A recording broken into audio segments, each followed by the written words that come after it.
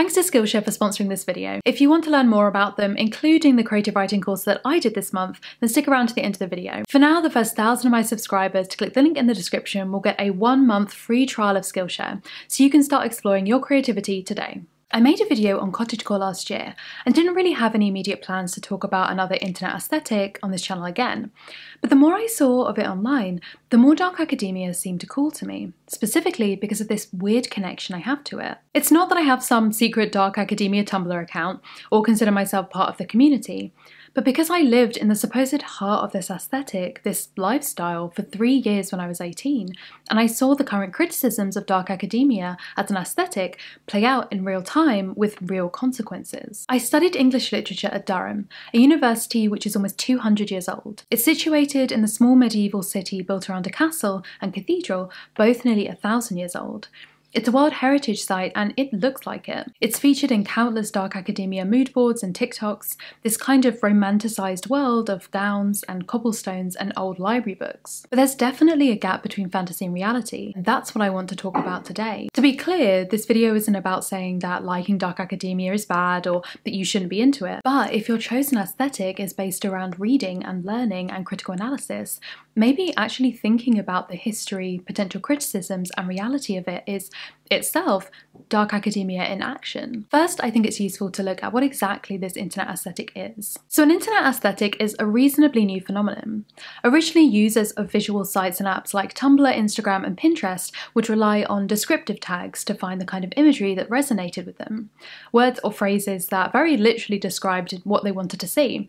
Maybe new cultural descriptors like hipster, or colour palettes like pastel, or even existing subcultures like goth. People would tag their posts with these words to help other people find them, but that obviously gets messy when people start adding more and more tags that bear only a passing resemblance to the content to try to reach a wider audience, or when they don't seem to fully describe a more specific vibe you're interested in. Although these more generic tags are still used, eventually more cohesive and named aesthetics began to pop up in these spaces for a number of reasons, including ease of finding specific types of visuals that you wanted, or seeking a community of people with a similar style, interest or outlook to you. Internet aesthetics are essentially a visual-heavy concept that is grouped around things like consistent themes, repeated imagery, and a particular colour palette, and might show up in things like fashion choices, Tumblr photo sets, or even offline pastimes, which are then recorded and displayed back online. Uniting visual disparate ideas into a cohesive aesthetic is usually not the work of an individual, but a collective process that might combine ideas and posts across mediums. There is almost certainly not a central document or set of tenets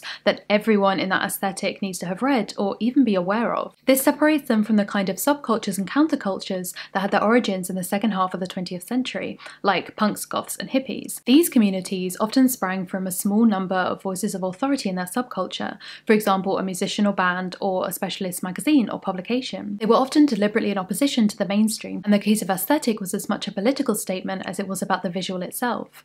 They might expand and diversify, but the core of the subculture was in some way articulated and agreed upon. What is dark academia? Dark academia is an internet aesthetic that is preoccupied with the romanticism of classic, particularly ancient Greek and Roman literature and poetry, the pursuit of knowledge, and a style similar to that of the 19th and 20th century prep school uniforms. I've seen two connected but distinct versions of this aesthetic pop up online. The first is a version smoothed over with effortless chic. This often springs from style-related content. The image of the natural intellectual dressed like a stylish vintage librarian. They seem unruffled as they read complex poetry or discuss classics at length. The second is focused around a kind of chaotic energy, as if powered by a frantic drive for learning. It's too many cups of black coffee and pulling all-nighters because you just love the topic you're reading about so much. Both of these angles to dark academia have a basis in similar elements, so let's break them down before you discuss the criticisms around them. Fashion and style. The style is based around the traditional idea of what an academic would wear: tweed trousers, black turtleneck, blazers and waistcoats, woolen cardigans, leather brogues, and minimal, delicate jewellery. Dark academia often uses a colour palette of dark and neutral shades like brown, grey and black, with the occasional white, cream or ivory elements. It is, let's say, running parallel to the kind of clothing that we in the UK would consider to be quintessentially Tory. It might feel very nostalgic and quaint and vintage, but is mostly worn by rich conservative people in the countryside. Activities.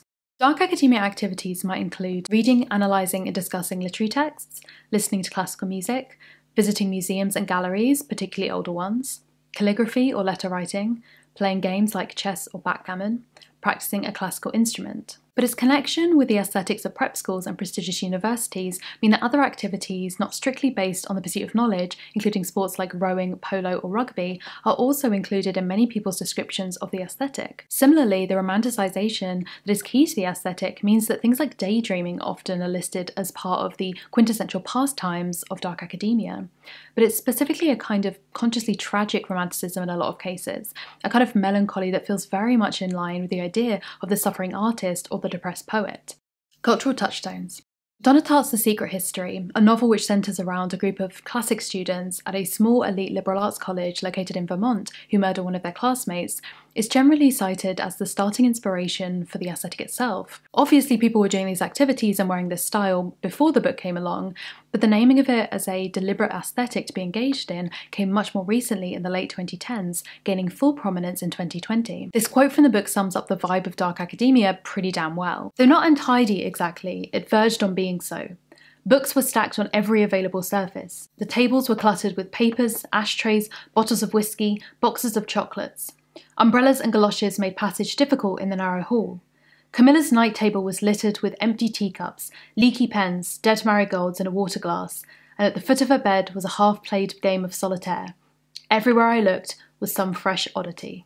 Other pieces of media cited as inspirations include the movies Kill Your Darlings, about famous beat poets while at college in the 1940s, and Dead Poets Society, about an inspiring teacher at an elite boys' boarding school in 1959. Both of these movies deal heavily with the themes of literature, self-discovery, and death, making them perfect matches for dark academia. Other books, films, and writers I've seen mentioned as inspiration include Picture of Dorian Gray and Oscar Wilde, The Iliad and the Odyssey, Maurice, Atonement, The Riot Club, and Brideshead Revisited. In her Refinery 29 article on the aesthetic, Amal Abdi described it as a kind of nostalgia for a life which is yet to be lived, dreams of being an art history student at Oxbridge or studying classical literature at Harvard. And I think this concept of a wishful kind of sentimentality created from second-hand experiences and expectations is a key reason for dark academia's growing popularity right now.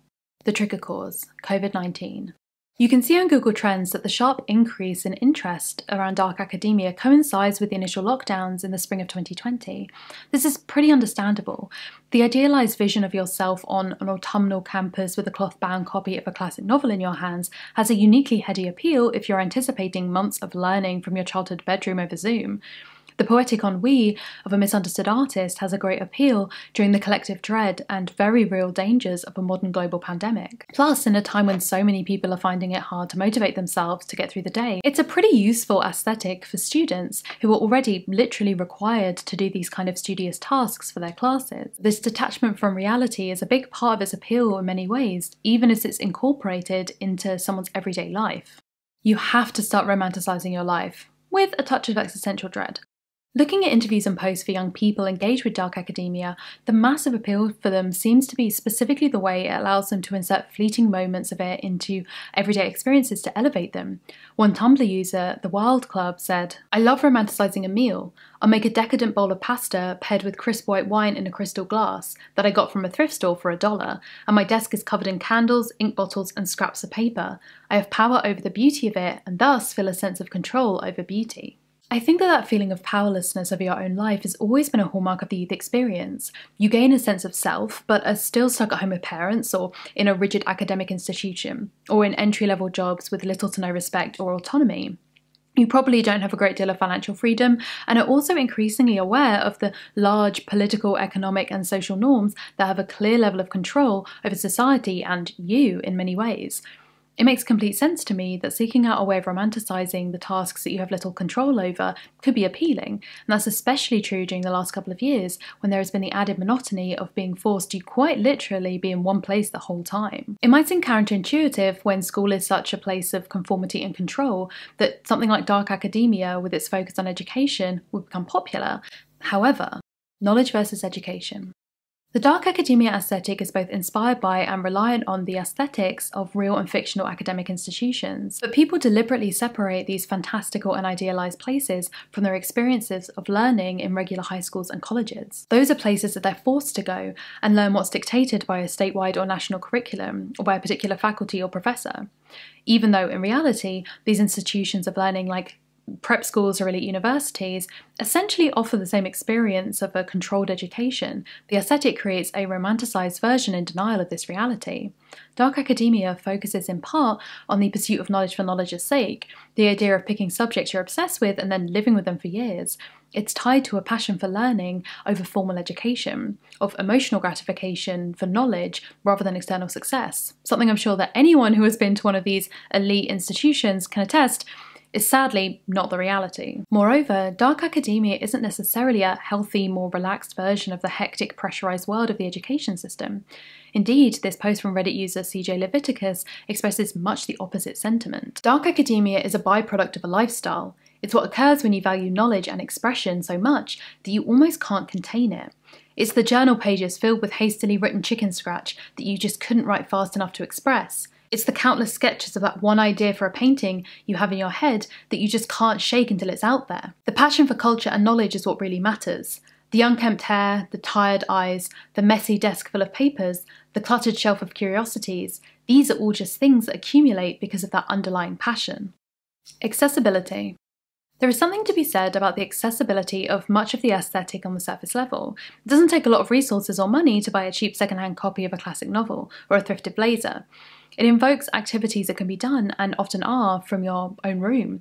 Reading a book with a steamy cup of tea, a everyday task for many, is an image to be captured and shared. Curating the mundane through a sepia lens gives it a kind of reverence. The androgynous nature of the dark academia style also gives it an air of openness. That thrifted blazer could be worn by anyone, regardless of gender. The school uniform was traditionally heavily gendered in the early 20th century, but this boys versus girls split seems to be rejected by dark academia itself, although I will say this appeal to androgyny feels at times a more slightly old-fashioned version of the concept, centred around the concept that girls can wear trousers. But I've seen almost no dark academia imagery, for example, of boys in skirts. The idea that androgyny is genderless or a mix of masculine and feminine only so far as it lets women dress across gendered clothing expressions. The perceived importance of the humanities. The subject focuses of dark academia are mainly areas like art history, literature, philosophy, history, and the classics. The aesthetic views them as sophisticated and intellectual pastimes, deep dives into the human experience. I think the appeal of this attitude is particularly poignant at a time when arts and humanities are often perceived as less important than STEM subjects.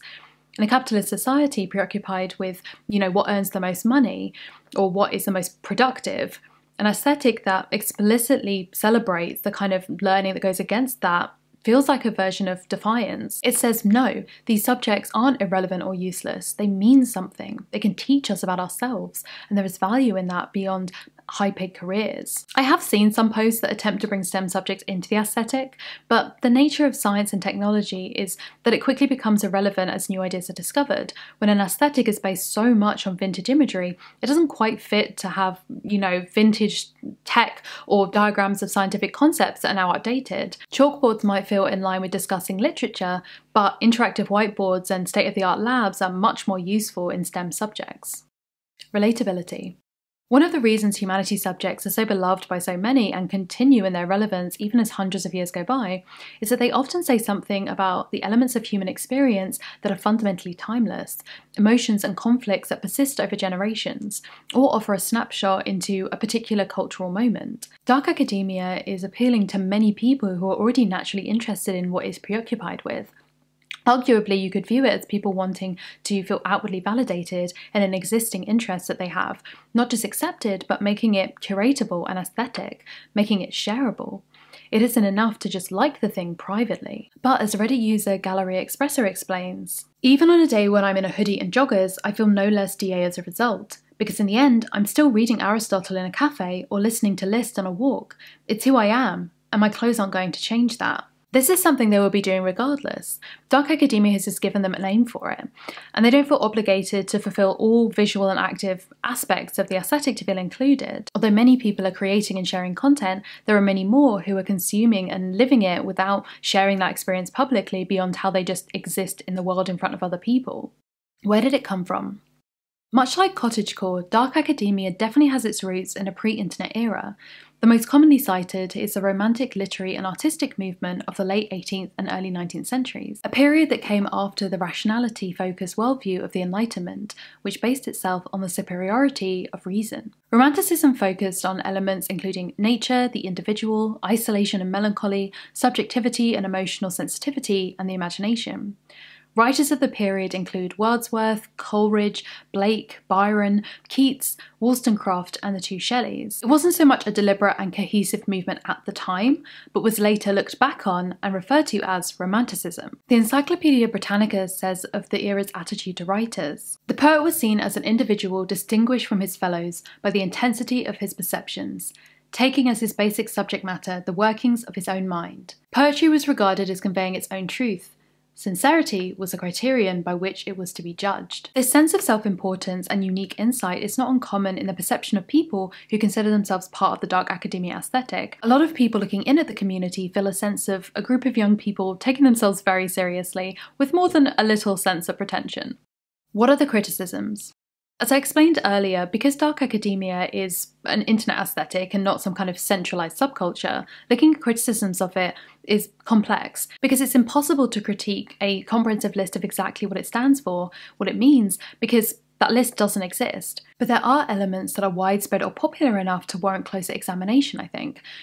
This isn't to say that these issues are problems for every individual person engaged with the aesthetic, or that there aren't people actively trying to combat them, but I still think they're worth thinking about, especially, as I mentioned earlier, for an aesthetic that is so often holding itself up as being interested in self-examination and education. Because of dark academia's relationship to elite colleges and traditional ideas of literary merit, it's inevitable that some of the same criticisms levelled at these institutions will end up applying to dark academia too. I see many of the same issues that played out at Durham reflected back in the content and attitudes of dark academia online. The unbearable whiteness of academia. Even just with a cursory glance, the aesthetic reliance on old cloth-bound books and Oxbridge educations ensures a preoccupation with historic Western texts with little to no diversity, especially in authorship. White supremacy and Western nationalistic sentiments across the centuries of recorded literature mean that what is considered classic, influential, or worth studying is overwhelmingly white. In the UK, at GCSE and A-level, many young people literally never study a single novelist of colour in their English classes. The concept of the literary canon, those books and authors deemed worthy of an elevated status, of being studied, of being called classics, is overwhelmingly informed by this biased worldview. And this worldview through history has only doubled down on the problem. The canon is mostly sequential. What is deemed worthy at the time informs and impacts what comes afterwards, following literary movements. For much of history, the worthy and influential works were written by men, mostly middle class and assumed to be straight and almost definitely white. This preoccupation with whiteness is pretty obvious if we look at that list of works that inspired dark academia again. The Secret History, Kill Your Darlings, Dead Poets Society, Picture of Dorian Gray, Maurice, Atonement, The Riot Club, Brideshead Revisited, and the Romantics, Wordsworth, Coleridge, Blake, Byron, Keats, Wollstonecraft, and the two Shelleys. Looking at popular posts on social media of dark academia sources of inspiration, the pattern is pretty common, like this list of dark academia songs. A number of more modern books that fit into the dark academia aesthetic have had their centering of whiteness levelled as criticism against them in recent years. The Invisible Life of Addie LaRue, for example, is a novel which focuses on an immortal French girl who has lived over 300 years, yet only seems to have travelled in the US and Europe. A Deadly Education came under fire for the author's description of locks and had to have the paragraph edited out of reprints. There has definitely been support for newly released books around dark academia that include more diversity, like Ninth House or Eights of Spades.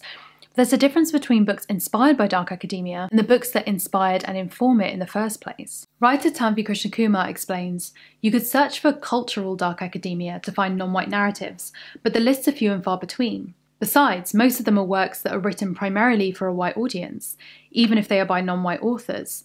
Criticisms that are made of books like The God of Small Things and White Tiger, as well as movies like Slumdog Millionaire, all of which frequent these lists far too often. The fact you have to search for an alternate or niche genre, cultural dark academia, to find such inclusions shows how lacking they are from the aesthetic at large. If we look at the supposed meaning behind the aesthetic, a passion for learning and an exploration of the themes of romanticism, there is no inherent link to the Eurocentric sources and visuals. The texts considered to be classics in Asian or African countries are equally worthy of study. If indeed one has a passion for learning, why stop at the socially constructed classics being spoon-fed to you by archaic institutions? Whenever I see those Roman or Greek white marble statues in pretty much every dark academia mood board, it always makes me laugh.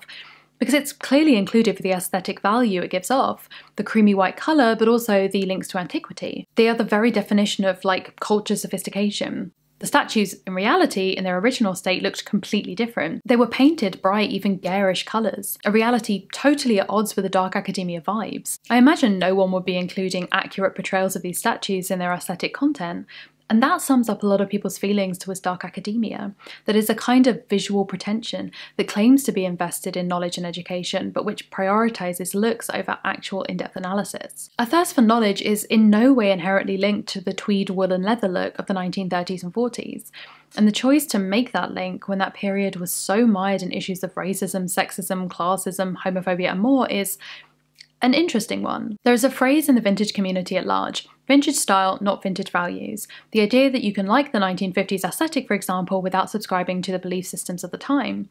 But much of dark academia actively portrays itself as being about more than the style alone. It is engaged in the literature of that time, which in turn is absolutely entrenched in those beliefs. I've seen movies and TV series like Mona Lisa's Smile and The Queen's Gambit suggested as female-driven narratives to balance the plethora of male-oriented source materials.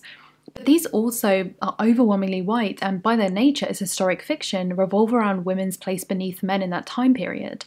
These women are preoccupied with difficulties of being women, in contrast to the more individualistic character arcs of the boys and men in material like Dead Poets Society. It is of course possible for people of colour interested in the aesthetic to bring their own cultural texts and writers into their experience of it, but as of right now, the impetus is on them to do so, because they are by design not part of the central framework or references. When looking at my old university, for example, I genuinely don't think I studied an author who wasn't white in the majority of my modules. The last year of student demographics I could find for Durham showed half the amount of black students you'd expect based on the national population, which is of course way under what you'd expect for looking specifically at the youth breakdown. The centering of whiteness in the academic institution is inevitably replicated by dark academia unless a conscious and concerted effort is made to change that. The issues of academia in general will always be seen in the aesthetic so long as it romanticizes the institutions of learning which are steeped in these biases and blind spots. Elitism. The elitism in the education system is undeniable. Things like dedicated Oxbridge application classes in private schools, the concept of family legacies in American colleges, and the recent college admissions scandal, these cycles of power and privilege perpetuate themselves. If you're already part of the elite, it's easy to stay there. The kinds of schools and universities uplifted by dark academia are absolutely within the elite. When I was 18, I interviewed for an undergraduate place at Oxford on the English course. The entrance test and interview centred around a group of poetic and prose sources about specific pieces of Renaissance art. One of the guys I interviewed alongside came out of his interview all smug, saying, "Oh, Mummy and Daddy took me to see half of these in Italy last year. I knew what they were immediately." It relied on you not just being able to analyse the sources, but also a familiarity with the kind of secondary subjects that favoured families able to travel abroad and see such sites. Dark academia puts this emphasis on subjects like ancient Greek and Latin or classics, courses offered mainly at elite secondary schools in the UK. Whether conscious of it or not, there's a specific validation given to these subjects which are favoured by the privileged few. Looking specifically at Durham, as of a few years ago, it had the third lowest proportion of state school educated students starting courses. It consistently has one of the highest number of students from middle class backgrounds in the country, with the percentage of students coming from private schools being over 6 times what you would expect based on the national average. There is also a massive disconnect between the town and gown populations at many university cities, but particularly Durham. County Durham is a working class northern area. In fact, it's one of the top 10 most working class areas in England, with a local population that lives and works there all year round. Whereas the university population is made up of often middle-class southern students who come for term time for 3 or 4 years and then leave, often having never really interacted with the locals at all during their time there. Working-class students often report experiencing classism from fellow students, as well as a lack of understanding from the university itself about what would make that experience truly accessible to them. Access to these universities is mired in class divides. In the UK, universal free access to higher education ended in the late 90s. Since then, these fees have risen from £1,000 to over £9,000 a year and continue to rise. The average student now leaves university with around £50,000 worth of debt. We do have a system that utilises student loans that are paid back via what is essentially a graduate tax rather than set lump payments. These loans cover the whole amount of your tuition, but often don't cover what you need for living expenses. If you don't have family members able to subsidise your time there, you can find yourself in much more debt, eating into your overdraft, and constantly worried about money. This doesn't just affect the experience of university for working class students, but can put them off applying altogether. The situation is obviously much more intense in America, with a much higher set of college fees in most cases, and a very different loan system. I think there's a kind of irony that the source material and inspiration behind dark academia are books and movies which are often literally about elitism, and specifically a satirization and criticism of it. But I've not really seen a lot of engagement with that criticism within the dark academia community. They wear the style of the elite and valorize the subjects of those institutions, but the long tradition of student protest and political engagement seems missing in a lot of cases. Education versus learning. University is not just learning for learning's sake. It's exams and marked essays and being limited by the timetable in the modules that you can decide to do, sometimes that were created decades ago. It's a dissertation advisor who is totally uninterested in you and the subject you're passionate about. I talked earlier about the two types of dark academia I'd seen, the first being the polished, sophisticated, style-based version. This kind of innocent naivety of dark academia is so enviable to me. I wish academia was like that, but it kind of really isn't. This in and of itself, it's not really a particularly damning criticism of the aesthetic. These things are often not meant to be realistic. People who are fans of cottagecore don't necessarily want to go live in the countryside, for example. But this is an aesthetic that is specifically presenting itself as being about academia, about in-depth analysis, and it just feels like it could and maybe should absolutely be part of dark academia to engage with these issues. If the aesthetic is an attempt to romanticize the experience that is now taking place via Zoom in people's childhood bedrooms, is it just meaningless escapism when it ignores these real issues? If someone claims to love learning and academia, should there not be a place in dark academia for actions to improve that reality? I don't think I've ever seen a dark academia TikTok talk about lecturer or cleaner strikes at universities. Surface level aesthetics allow you to ignore the problems, but should you be aware of some of these issues if you're participating in an aesthetic that is centered around that world? Or are internet aesthetics entirely divorced from the political grounding of previous generation subcultures? Romanticization of mental illness. The second kind of dark academia I mentioned at the start of this video was the more chaotic one. Dark bags under your eyes, pots of black coffee, pulling all-nighters. It's seen by many as admirable to be so into what you're researching that you forget to eat or sleep. It's essentially making an aesthetic of many elements of mental illness that manifest at university, idealizing this anxious, highly strung energy as an inevitable part of a love of learning. This isn't unique to dark academia. I think there's this general idea of the tortured genius, the depressed writer, unwashed ink-stained hands and untidy room that fits with our image of the literary or artistic talent. But in reality, mental illness is the opposite of creative freedom and energy. It's in fact an issue that permeates the academic setting that inspires this aesthetic in a very real and worrying way. This feels kind of sad to me because it is such a reality in university life. I know more people who had some kind of mental health crisis or breakdown at university than those who didn't. I myself had to drop out for a while in my second year and defer my exams because I basically had a mental breakdown. And this is evident across the country. Tens of thousands of students drop out in their first year, and that number seems to keep going up. Budget cuts to local mental health services mean young people may have difficulty getting help as teens before they arrive at university and are then thrust into this world of independence and pressure with no support. The difficulties of navigating the GPs both in your hometown and your university area often present a practical challenge that creates a further barrier to help for those already struggling. An emphasis on preparing students for the job market and monetary success later in life also creates an environment that sucks the joy out of study for many. This is absolutely linked to the other issues I've just talked about. In the UK, a recent survey found that 73% of students are concerned about how they're going to manage financially, and 9% had needed to access food banks. A survey of Cambridge students, one of those universities that always makes it onto the list of dark academia inspiration, found that 21% had a diagnosis of depression, compared to current estimates of national depression levels, which sits at 7.8%. In the article, How Cambridge University Almost Killed Me, Morwenna Jones explains, "For a year and a half, I had felt completely out of my depth and finally cracked. No longer was I thought talented or gifted because I could work for 8 hours or read an 800-page novel in a day. At Cambridge, everyone I knew could do that. I was no longer special. When my parents collected me, I hadn't left my room in 2 weeks. For 2 years, I had been killing myself in the name of perfection, unable to enjoy being anything less than the best.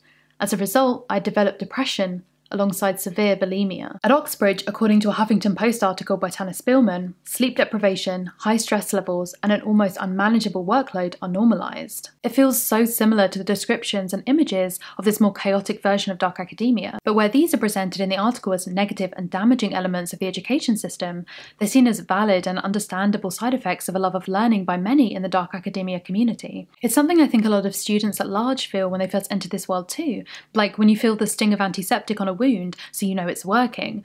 If I'm stressed and I'm working so hard I don't sleep, I'm earning it, right? I totally get the feeling that sometimes thinking critically about everything we do, consume and enjoy can be soul-sucking and exhausting. Sometimes you just want to enjoy a thing and romanticize your life.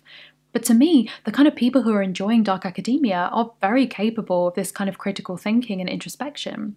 Shifting the practice of the aesthetic to be more conscious of its biases wouldn't fundamentally change what is important or enjoyable about it. It might include diversifying the books that you're reading and recommending in the community, or looking into the organisations that help break down barriers to entry for higher education. It could mean joining protests to abolish university fees, or volunteering with mental health initiatives on campus. Ultimately, I think addressing these kinds of gatekeeping elements of the education system, and dark academia in turn, will allow it to become enjoyable and fulfilling for everyone.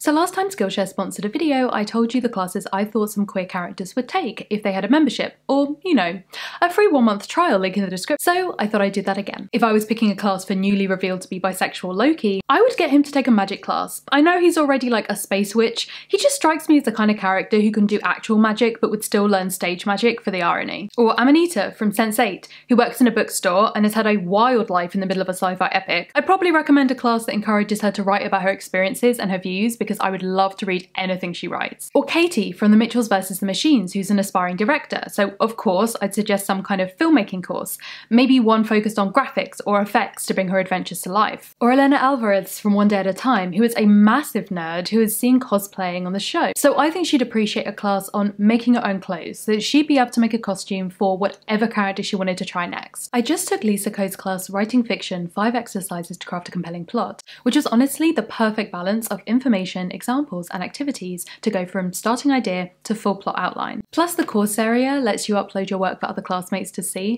and that was full of inspiration and examples too. Whatever your experience or skill level, they'll have classes that suit your creative interests. Skillshare is designed to give you the best learning experience, so there are no ads, you can watch on the go with the app, and they're always adding new premium classes. They also now offer live classes with popular teachers that you can join in real time, so you can get inspired alongside other members. If you're looking to try new things or dig deep into your current interests, Skillshare is a great place to connect with the support of fellow creatives and find a community of encouragement, communication, and inspiration.